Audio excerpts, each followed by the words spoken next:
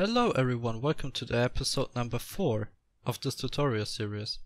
So today I'm going to show you how to import the apartment into Unity and start to walk around. Okay, if you first start up Unity, you see this window. You may be in the Getting Started tab, so make sure you're in the Projects tab.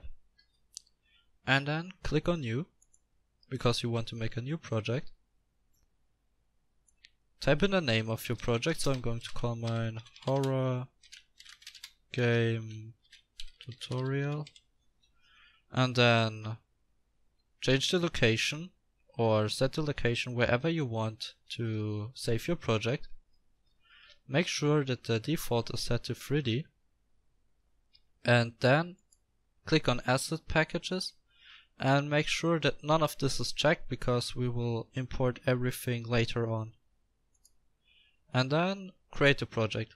Now Unity will do its thing and start up a new project. Your project will probably look something like this in the beginning, and this is no problem. Unity is very customizable, and that's a very good thing about it, because I don't like this default layout. So I'm going to go to the top right where it says default, go to 2x3, take this project panel and drag it down, make this windows a little bit bigger, and now I can see both my scene view and my game view at the same time. The scene view shows you everything in the editor, because in here you want to edit everything, or at least you can edit everything in this scene view. And then down here in the game view, you can see how the player will see your game. And yeah, this is very helpful if you want to add something and edit it in the scene view, and at the same time want to see it how it will look in the game. So now we want to actually import the apartment. To do this, it's pretty simple. But before we do it, just go to the Assets folder, right click, and create a new folder. Call it Import or Imports, or I will call it Imported, because everything we import will go right in there. Double click, and then click Create New Folder, make a new folder, call it Apartment. And now we minimize Unity, and I save my apartment on the desktop, so I double click and just grab this apartment.fbx file and drag it right in there. So now Unity imported the apartment and everything is good now. So if we click on the apartment here, you can see apartment import setting under the inspector. The inspector always shows you all the information about a certain object. That may sound complicated at first, but it will be clear later on, because the more you use it, the more you will get used to it. So down here under the Models tab, everything is fine. Here you can see the scale factor. That's the reason why we changed the units in Blender to metric, so we don't have to play around with the scale factor here. We can just leave it at 1. And the only thing I want to change is go down here to generate colliders and tick the box and press apply. What this did is that now if you import a player or make a player, he doesn't just fall through the floor, because now the floor has actually some kind of colliders to it, and the player and other objects can collide with the floor. So and also with the walls, of course. So now click on the apartment and drag it into the scene view. And now you can see it appeared. Now you can zoom in and out with your mouse wheel, so just scroll up and down. You can look around by pressing the right mouse button and moving your mouse. And you can even fly around in Unity by holding the right mouse button and then using WASD to control. This is a pretty neat feature, and I use it a lot to get around my scene. So now, first of all, I want to do something.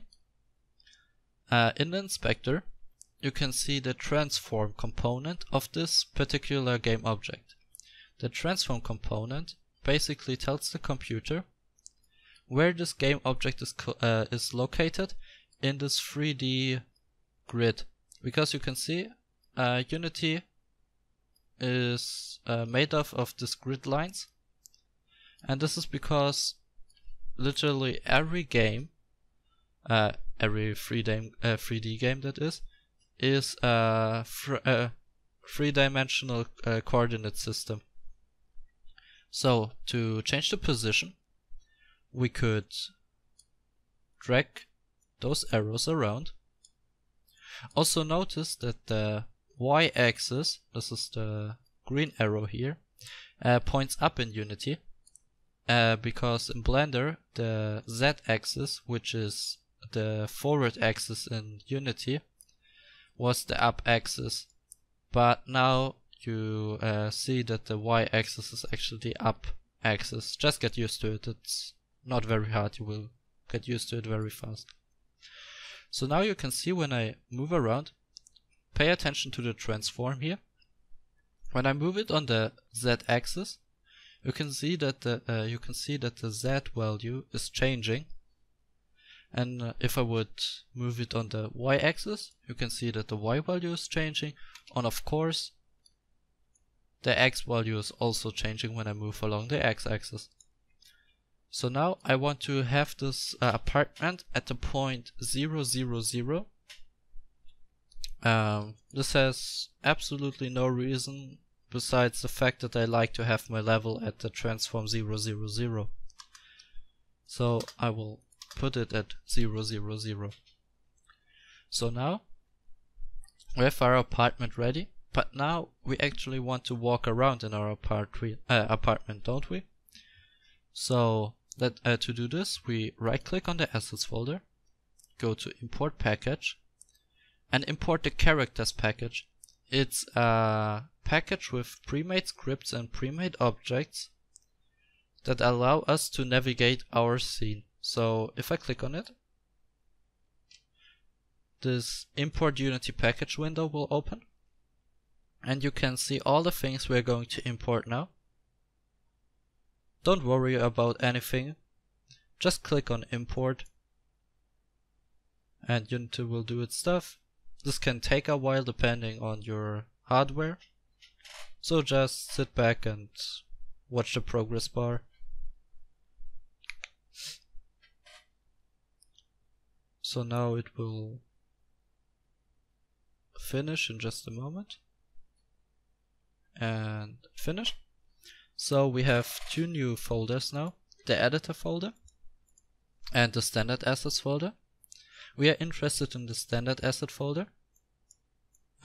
Here so you can read it. Go down here, expand this, go to the characters. We want the first person characters because this is going to be a first person horror game. Go to prefabs and take the FPS controller prefab. By the way, you can change the scale of these icons by using the slider down here. So by sliding to the left, you decrease the size, and by sliding to the right, you increase the size. So I'm going to put it all the way down. So now oops, that's not what I wanted. I go to the FPS controller prefab and drag it inside of here, and then drag it up. And before we start to play now, make sure that you delete the main camera, because now we have a new camera in this scene. If you expand the FPS controller, you can see the first person character has a component called camera, and you always only want one active camera at a time. There are a few exceptions to this, but we're not going to need them in this project. So just delete the second camera. Just right click and press delete. And now, if we go up here and click the play button, we can actually start to move around in our scene or in our level. You can hear we already have footsteps. There's a little bit of head bobbing going on. You can run, you can jump, and yeah, that's about it. You can also see that we currently can't get through the doors because they have their own colliders. We're going to address this by adding some game logic that allows us to open these doors. So for now we are stuck in this room. And now to get out of the play mode, press Ctrl and P for play. And now you may have noticed that the character, the FPS controller, we can rename it to player because that's our player. You may have noticed that he is pretty small, so I want to make him taller. We will scale him on the Y-axis. So under scale, click and type in 1.5 and then drag him up a little so that the green lines are above the floor. And now if I press play again, you can also maximize on play. I'm going to do this now. Click. You can see that now everything looks normal. So that's about it for this tutorial. In the next tutorial, I'm going to show you how to apply textures to this apartment so that it starts to look like a real apartment and not like some kid's toy or something like this. And also, you may have noticed that that light is coming through the ceiling and casting shadows, and that's very unrealistic. Light can't get to through ceilings, so we will change that. And that's about it. So if you enjoyed the tutorial, please leave a like. Consider subscribing if you want to be up to date, and leave a comment if you want me to cover something in depth, or if you have some critique. I'm always open for constructive criticism because I want to improve as well as you. So until next time, ciao. I forgot to show you something very essential. I'm sorry for that. So I'm adding this at the end of the video. To save the scene, we first go to the asset folder and make a new folder. So right click, create folder, and call this scenes. And now just press Ctrl S and you will get this window.